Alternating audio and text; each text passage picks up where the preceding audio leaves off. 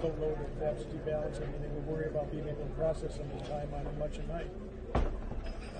We did allow them to pre-stage, open up their envelopes, unfold them, set them in machines in buckets. But I would not allow them to pre-count because we couldn't prove to me that they could prevent early reporting. Yeah. Now we'll have time. I regret that because that created a lot of confusion, particularly at TCA. Now, so they had trucks showing up. Why did they put the cardboard up on the windows? Because they're stupid.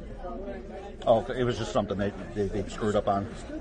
I mean, it was all, the emotion in that TCF Center was so high, and it was caused by both sides. It wasn't just Democrats. Okay. It was mostly related to training, in my opinion. Related to who? Training. Lack of training. Yeah, I could see that. I think people were going there looking for a fight. What about the DC thing? I was there. So, that's what? Not at all. That's been a hoax from day one. That was all prearranged. Lance was on the front line too. Do you know if they went in the front before they went in the back? They did. They did go in the front before the back? They did. I already know that for a fact. They went in separate buses. I mean, that was all, arranged by somebody that was funding it.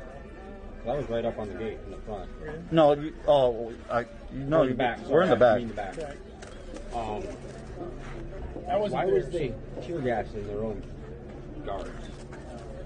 Why wasn't there more security in there? Yeah, there was 30 guards out back there. It was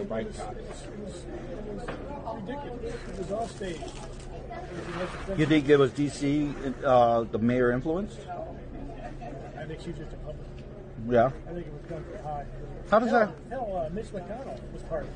I was going to say. He was the one that was part of the decision making how much security they have on stand. I think they wanted to have a mess. I know they wanted to. There's no other explanation.